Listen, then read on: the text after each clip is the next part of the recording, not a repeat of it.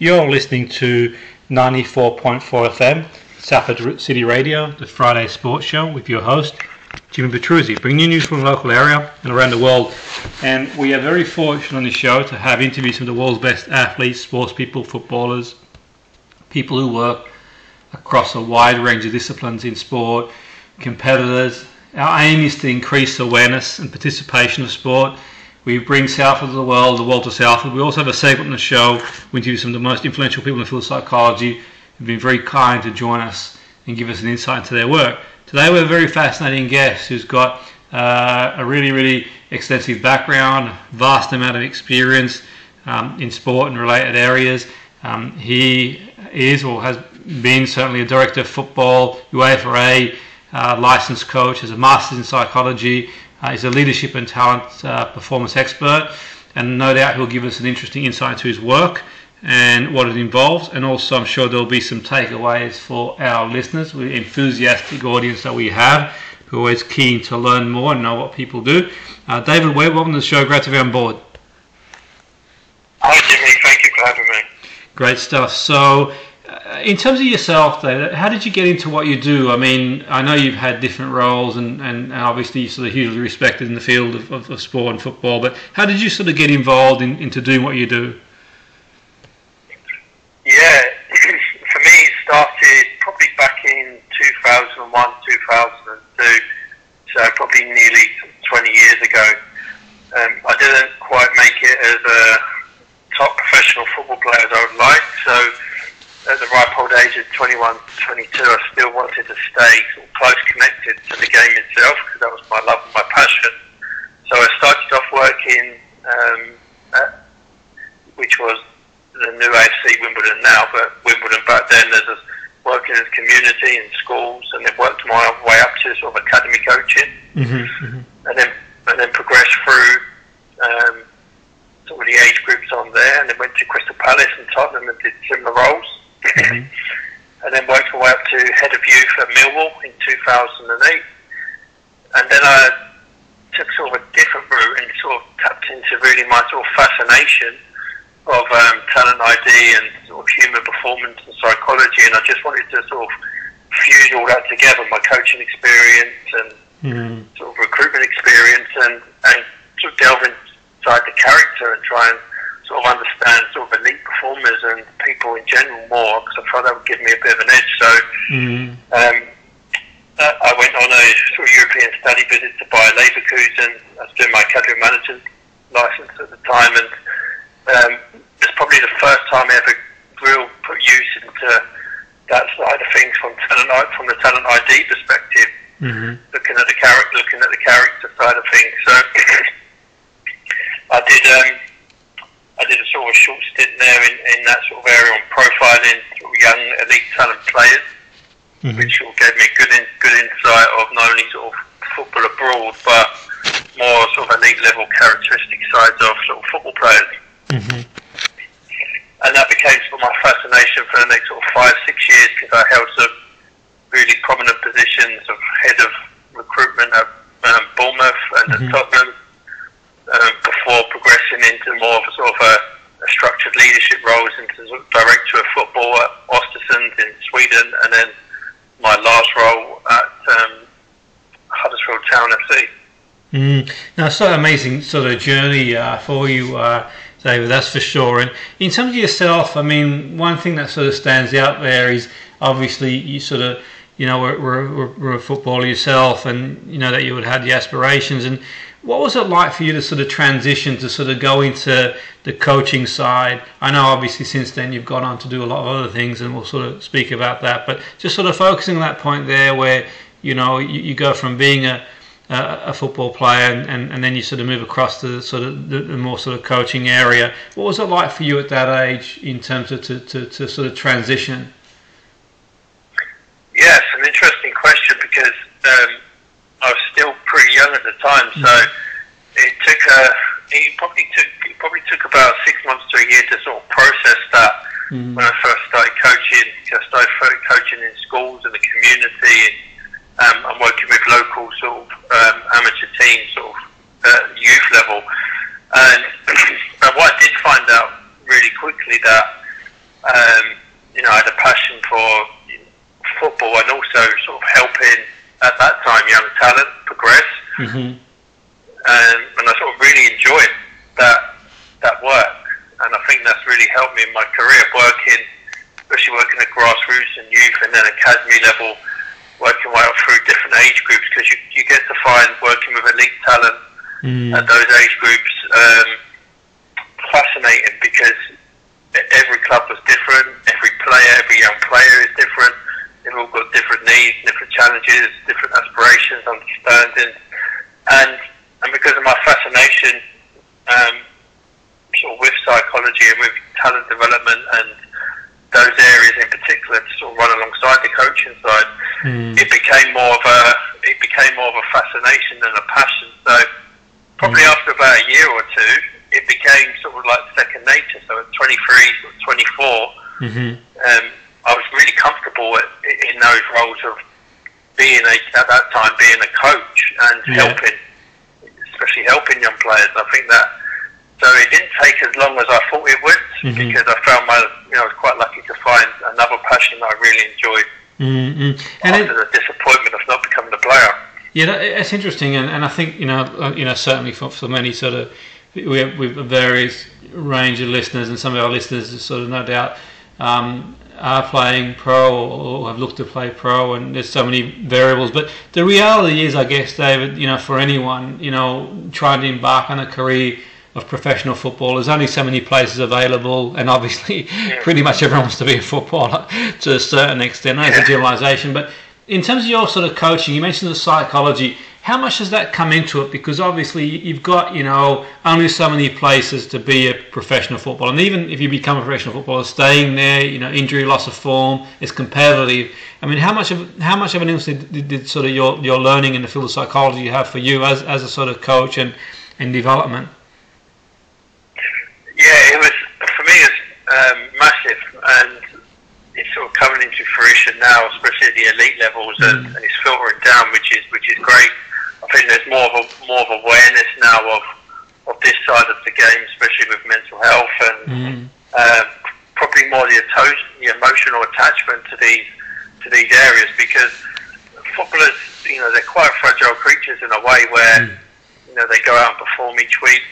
They're loved, they're loathed, they're hated, they're on the highs, they're down, they're up and down, and especially at the top level, they do get paid vast sums, but at the end of the day, they're still human beings, and they still have sort of the same feelings as you or I or anyone else. So I think understanding that side and still sort of treating them like human beings, as people. Yes, they're finely tuned athletes and they're elite players, or if they're young players looking to make a career in the game.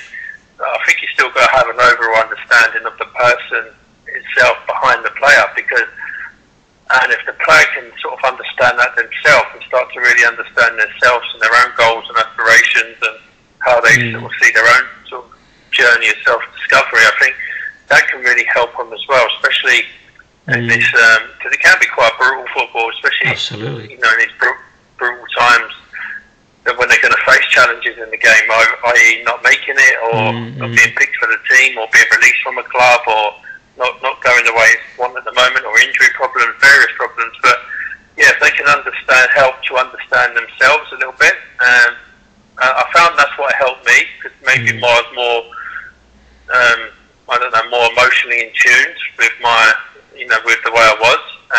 It might not come natural to some people. They might have to work on that, but for me, it came a little bit more natural, which helped that transition. But my advice would be for any players going through these scenarios, and that definitely helped me in my journey, and I'm sure they can take little bits of that from their own journeys. No, that's really interesting. And in terms of, say, like a role, performance development sort of role, what does that generally involve, David? I mean, I suppose just for our listeners who sort of are listening in, thinking, okay, well, you've got a talented player. You sort of, you train and you sort of build from there. But obviously there's a lot more to it than sort of nurturing that talent to make sure that you get the most out of your potential. But just as a general idea for our listeners, what does sort of talent development involve? Yeah, it's a really interesting topic of conversation at the moment. This word around talent and what does it mean? And in a football setting, I would see is when you're looking at talent, what we revert back, you have to look at obviously the talent within the sport or the subject they are first, because you have to have a certain standard if you want to sort of progress on to sort of professional level. So you have to have the basics within your certain parameter of your sport, especially as we're talking about football now. But then you look at sort of beyond that, then you're sort of picking up on, for me, I always, especially in my recruitment phase, I always try to look beyond the player. So once I was happy with obviously the technical side and certain elements of the physical elements and the game understanding and awareness, and if it was positional sense, if it was more high level, once those tick boxes were done, it was more trying to build a profile around the player to try to build some look at the more characteristic sides. At certain points you can look at that in games, obviously their work rate, the communication, and how they handle certain situations, whether they're winning, losing, or the diversity. And then I suppose more at the highest level, when you've got a wider range of access, then it was trying to sort of match environments really. So if we're talking sort of first team level at this stage where you're looking to purchase players, then we had a lot more access and a lot more tools to do that. Then we're trying to find which environment they're coming out of. And ultimately knowing which environment they're coming into. So trying to give them the best transitional base they could. So if we understand where they've come from, we understand a little bit more on their background, their home life, their character, even the various clubs they played for, to see where how they've been learned and developed, and then also understanding their own environment. If they're going to be purchased into another club, what they're coming into and what can help them settle into that. I.e., obviously the football side should be a match because if you've done your homework. But then the outside, if they're coming from families, if there's cultural differences, all these little things can help the player settle into that environment a lot better, and obviously ultimately gives him, the club, and everyone involved really the best chance of success. Because I think we're dealing with human behaviour, you can never guarantee that. But what we're ultimately trying to do is just give them a platform where tipping the balance in our favour so they can go out and perform. Yeah, that's really interesting you say. And I suppose there's sort of two ways. You've got obviously players who come into the game and they might not sort of have an extensive background in the game, or they might sort of come into a team from a team that's maybe a lower division type thing. But what about the other side of things? What's your thought on the other way, David? We got like a player who's playing for a really, really big club, a huge club, maybe in the Premier League or somewhere in Europe, but then they get released and they sort of drop down a few divisions.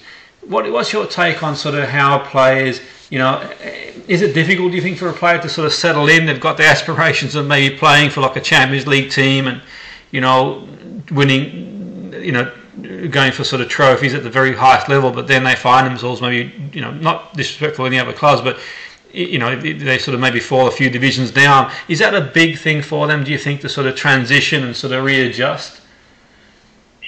Yeah, absolutely, and it's kind of a lot of work that I've been involved in over the years in my career, even at Tottenham, which is probably the highest level at the time when I was there, continuously challenging for Champions League positions. I was unlucky not to win the Premier League a couple of times. The players we looked for, we kind of at the time we call them like they were a little bit broken. So what I mean by that is Tottenham as a club then had big aspirations but couldn't fulfil the needs of the financial demands of maybe of our competitors at the time were Chelsea and Man United, Man City, Liverpool, for example. So we had to find a way of finding these players and turning them into sort of top class players. And again, it was just looking for players who had that edge and that spark about them during the recruitment phase. And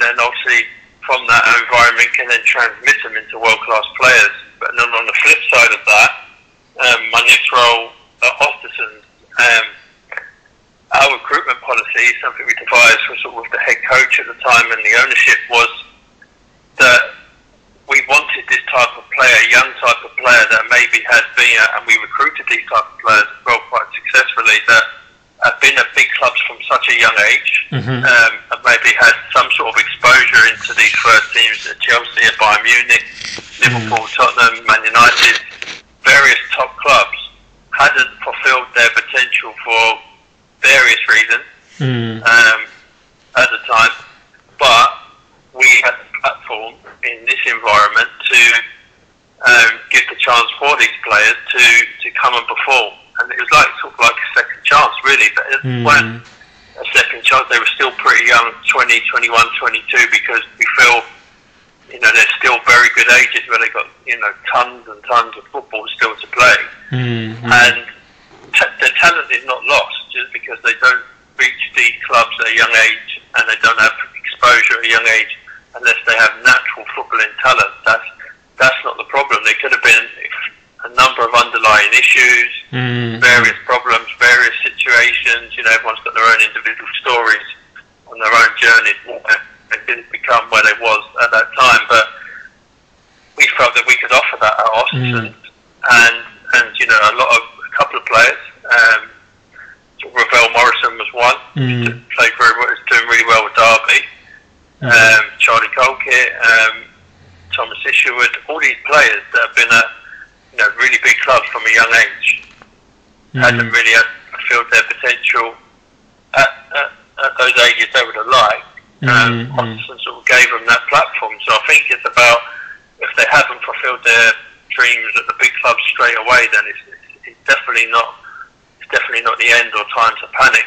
You just have to reassess and make really good decisions of the club, but the club choice as well, the environment, the location, the style of play. All these things have to come into, all these elements have to come into play for young players when you're starting to make these kind of decisions. It's not, you don't have to have the panic of I have to get back in somewhere else quickly, because usually that's when you make another mistake. I think if you're patient and you're confident in your beliefs and you've got good support around you, good advice, then you can make the right decisions to go back to another club, whether it may be one or two divisions lower, or even go, if you're an English player, go abroad. And then of course you can come back, twice as strong. Absolutely. And eventually fulfil your potential. Yeah, no, absolutely. That's a great point, and we've sort of seen that this season with the likes of Abraham's has gone to Roma, and so we've sort of seen like you mentioned there, like players that go abroad. But I suppose if it works well, it's sort of spectacular. We've seen the likes of a Cantona at United. He sort of found the perfect fit. Di Canio at West Ham, great. But on the other side of things, it's a very careful decision, I guess, you've got to make, because obviously, if it fails, it can fail spectacular as well, I guess. So that's why, is it really important, do you think, David, to have like a team of people who sort of obviously take everything into consideration? Because it is, I suppose, in one sense, I wouldn't call it a gamble as such, but you bring a player on, and obviously it sort of takes, it's a big decision. It's in terms of bringing a player on board. It also has a big impact in the dressing room, and so are these sort of key things to think about in terms of how will that player settle into the environment? How are the other players going to react to that person coming in? The dressing room, the training ground, all these factors as well. Yeah, absolutely. And again, especially from the recruitment phase, it's again, it's understanding your club first of all, and also understanding the culture of your club, the location of your club, the history of your club, the temperature of the current dressing room. So again, communication probably from the first team staff through to the recruitment teams and various other members of the footballing department. All this must be aligned, so you have clear communication throughout that. So for the recruiters and the talent ID spotters that are going out and doing the work for the club in that phase, they've got a clear picture and understanding of their own club first of all, and all the elements. And I think that definitely helps when then you're starting to look at players, because you're starting to look at them from the talent point of view from their footballing ability, but then also other sides, because then you know that you've done your homework properly, then he could be the perfect, potentially a great fit for the club, or it might not work out for him for some reason. I think a really good recent example of that is when I was at Huddersfield, we took a great talent, Emil Smith-Rowe, who's flourishing at Arsenal, because I knew his history, and then our recruitment team did a lot of work on it at Huddersfield, and because we knew his background, we knew he'd been out on loan in Germany to Red Bull Leipzig, so we knew he could adapt away from sort of a London club, Arsenal, another big club. We knew his history at Arsenal, and at the time Huddersfield offered a complete different challenge to him, where the team was in a relegation battle, so in the Championship, so he was coming completely out of his comfort zone. He was going to face a grueling footballing schedule where potentially 2 games a week, sometimes 3 games in 10 days. Yeah. So different to what he had played before, and also a test of his character, learning probably the other side of the game, where you've been at big clubs where you're challenging for honours. This time, you know, you're in a club where you're fighting for your life. So, and he came in and adapted superbly to that. And that was testament to the work what was done by the team at Huddersfield, and knowing the player and knowing the club. Because on the outside, because he was quite a shy character, and there were different elements to it, a lot of people might have dismissed that as not a good fit. But if you delve in beneath and scratch a little bit more and fully understand the player's aspirations and where he wants to be, and full testament to him, he come in and challenged himself in that environment, and you know, Arsenal was very thankful for that, because it helped him build his character and give him, you know, exposure of a different type of football which he could take back to his own club. So there's many elements where you can bring this side out of players. They just need the right tests and the right challenges at the right times. Absolutely. And in terms of yourself, your own sort of career, Dave, what would you say? I mean, I know, you know, going to be several sort of highlights in terms of your sort of career as a professional, but what are some of the things that sort of stick to mind for you in terms of your sort of highlights as a professional in the game of football? Yeah, I mean, each club I've always tried to take, you know, some real super positives and some success and some learnings from it, but some individual success, I would say. Finding talent such as sort of Wilfried Zaha definitely helped from a very young age, because that helped me understand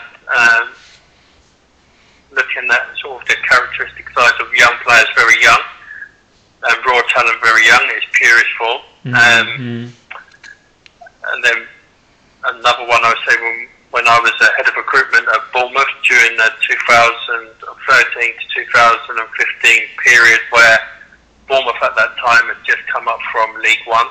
They was going through a bit of a transition and didn't have the biggest budget, didn't have the biggest resources, but over a 2-year period, and this is when I first sort of really understood how alignment can work so effectively, and having those relationships with not only the first team manager and Eddie Howe and Jason and his staff, with the ball, with the whole staff throughout the club, the environment, the recruitment team. It was like a collaboration of working together, and through that we managed to, over a 2-year period, I think, spend under £5 million and managed to obtain Premier League status within 2 years, and, you know, break all sorts of points records and other records along the way.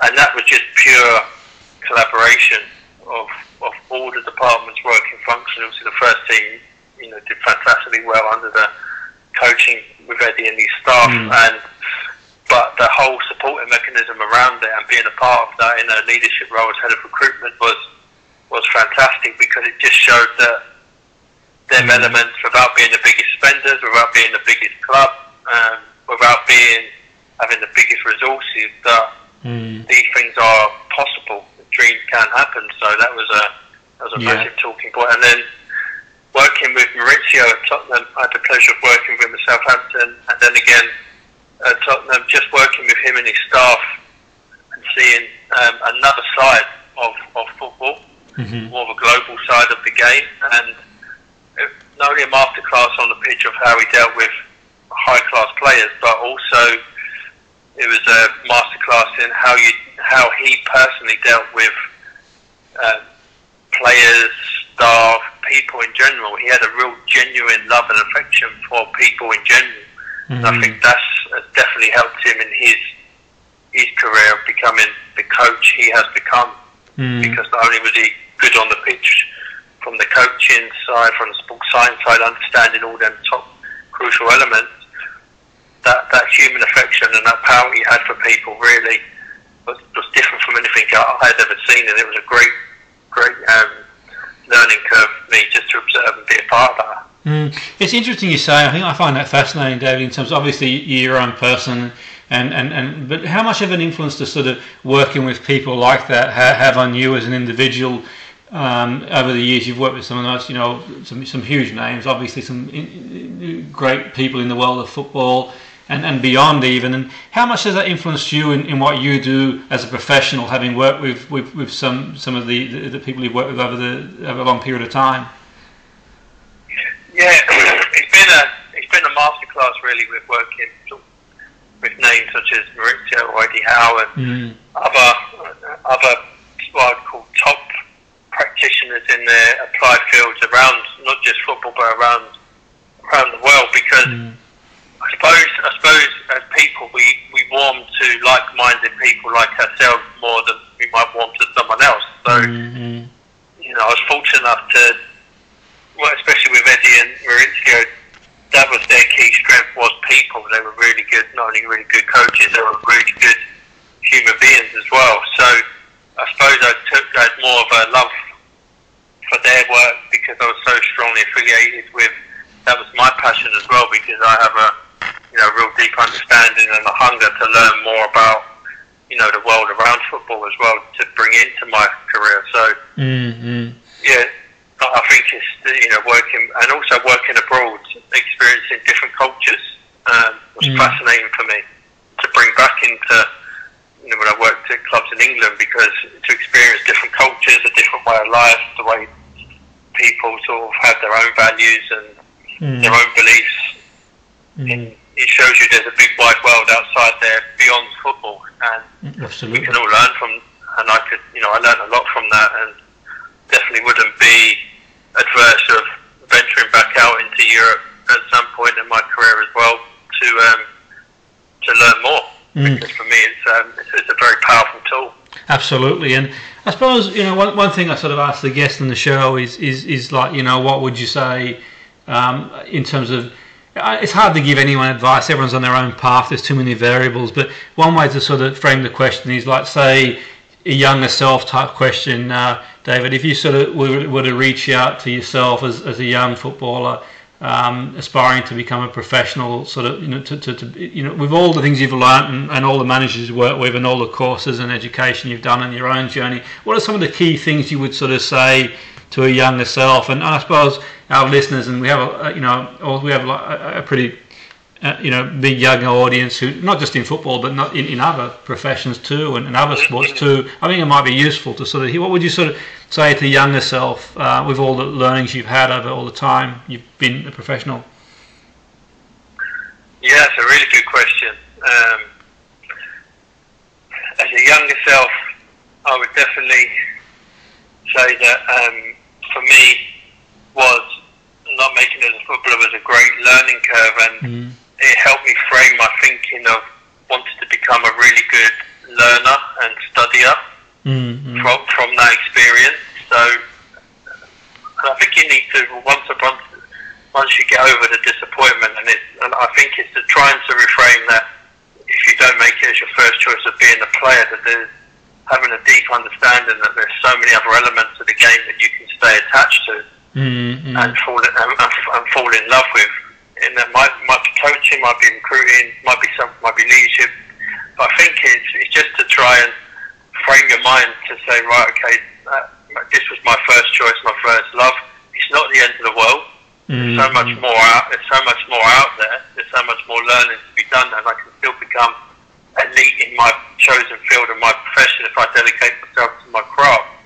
So it was having that sort of, it was like a commitment promise to myself that this is the journey I'm going to be on, and getting a sort of understanding it's going to be bumpy, it's not going to be easy, there's going to be lots of failures, and how much can I learn from this and sort of keep moving forward. That would be sort of my understanding is be prepared for the fruits of life, that your journey is never going to be easy, but if you stay committed in the long term and realise that it's a journey and it's a process, and you can take as much as you can from your experiences, whether they be positive, negative, success or failures, that's another box ticked on your own personal journey. And if you stay committed to that, you will get to where you want to be eventually, but you just have to sort of go through the pain and suffer a little bit at times. But no doubt you will come out the other side. Brilliant. No, that's a powerful takeaway, certainly, for anyone really, and in particular, some of the listeners we've got who probably at this time of year are going to be sort of, told whether they're going to get taken on or maybe released, or maybe they might have found out earlier. But I think that's sort of powerful stuff in terms of, there is a big wild world out there, and I suppose coming from someone like yourself, David, who's been there, wore the T-shirt, I think it sort of comes across as sort of a really powerful takeaway for any listener, because obviously, I guess we all got goals, and you might not achieve the goal initially, but like you says, there's a huge world out there. Who knows where the road takes you if you sort of keep focused. And I suppose in terms of yourself, I mean, obviously your vision, you mentioned, you're open to sort of other opportunities on your own journey, but what would you say your vision is now, David, in terms of sort of going forward? Obviously you've been at the game at the very highest level, you've been in a number of different roles. Where do you sort of see yourself going forward as a professional? Yeah, that's a very good question, and that's what I wanted to do, Jimmy. Take on a number of different roles and try and learn as much as I can from them to be more equipped, to make me more rounded in my knowledge base. So achieving the goal of technical director and sporting director was amazing, and I'd definitely be open to those sort of opportunities. But if an opportunity came where maybe I could become also a head coach or a manager, because my passion also lies in football, but also having that powerful connection with the players also on a day-to-day basis would be sort of something for me that I would really enjoy as well. So both of those areas are fascinating to me, and it would also depend on the club, and I'm not too bothered about the name of the club or the size of the club, all those elements. I think it's about the people and the connection that you can build, not only from the players and the staff perspective, but also upwards as well when you're working with CEOs and ownership and boards, and then extending that to the wider range of community. So those are the two areas I would look at in more detail, and if the connection was there both ways, then I think it could be a good fit. Absolutely, and with your experience and also the sort of qualifications, you've done the sort of coaching license in psychology, and I suppose the biggest education is sort of being out there and doing it as well, living it and as well. So for sure, we'll certainly watch this space, David. That's for sure. But it's been very kind enough for you to join us. It's been fascinating, no doubt, for our listeners. I've certainly as you do, take a few notes down, jot a few takeaways down for myself. Really, we're all learning, we're all developing, really, to be fair. That's the sort of key. But I really want to thank you for coming aboard the show, David, and sort of wish you all the best for your future career going forward. No, thank you very much, Jimmy. It was an absolute pleasure being on. Brilliant. That was David Webb, who was kind enough to join us on the Salford City Radio Friday Sports Show, 94.4 FM, with your host, Jimmy Petruzzi, bringing Salford to the world and the world to Salford. Our aim is to increase participation and awareness of different sports.